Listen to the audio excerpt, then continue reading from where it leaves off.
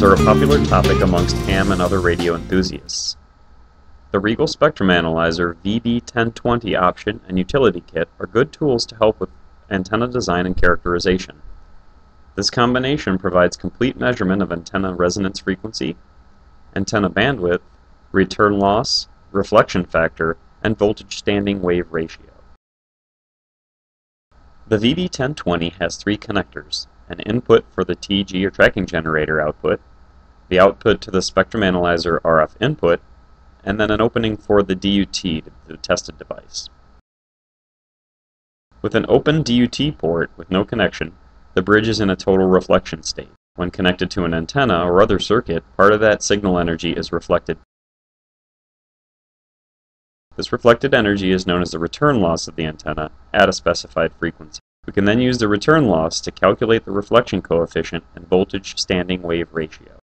Let's test a VHF-UHF antenna as an example to introduce VSWR measurements. First, connect the VB1020 to the spectrum analyzer and leave the DUT connection open. Note, to ensure we get better amplitude accuracy, we should choose a small RBW value to reduce our DANL. Open the VSWR measurement function and perform an open calibration, recording the result as total reflection.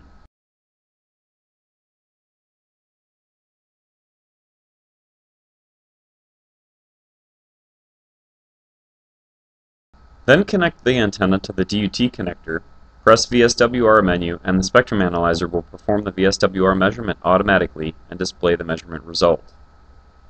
Adjusting the reference level to make all the traces display in a suitable location. As the picture shows, the purple trace 2 is the result of total reflection, yellow trace 1 is the result of the reflection after the connection to the DUT, and the green trace shows the return loss measurement result. From the green trace, we can see the antenna has multiple resonant points. Let's open 4 markers and adjust each marker to the 4 resonant points.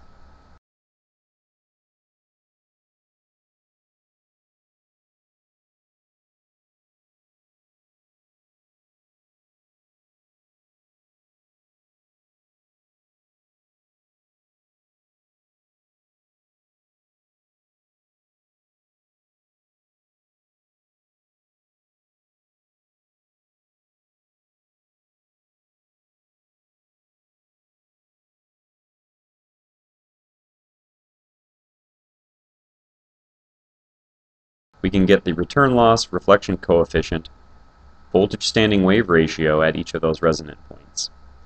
And we can see that according to the frequencies, this is a typical amateur radio antenna. Its first resonant point is at 145 MHz, which is within the 144 MHz to 146 MHz of the VHF amateur band. The second and fourth resonant points are close to 430 and 440 MHz, also 1240 to 1300 MHz segment of the UHF, but it's not completely the same. This indicates that this may not be a perfect antenna for the UHF amateur band. We can change the center frequency and span to observe a particular resonant point, and it's possible that we can also measure the 3 dB bandwidth at this resonant point. This concludes our introduction of using a spectrum analyzer and VSWR bridge to test antennas. The key points are we want to connect the VB1020 to the spectrum analyzer. We want to open the tracking generator, perform a calibration open, connect the antenna, and then perform our VSWR measurement.